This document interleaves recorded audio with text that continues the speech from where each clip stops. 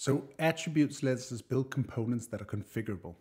So here we have a paragraph component, and we want to add an attribute that lets us configure this text inside the component.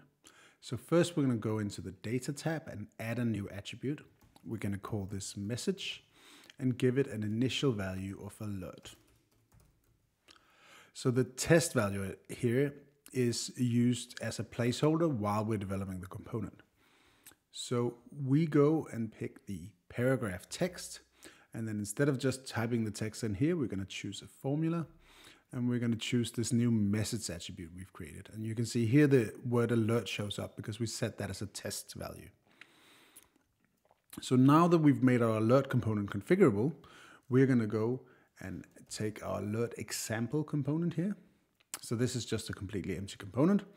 We're going to add in the new alert component, and then we're going to select that component and set its message attribute we defined over here to something went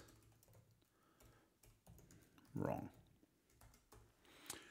So as you can see, attributes is a way that we can make our components configurable and reuse them in many different contexts.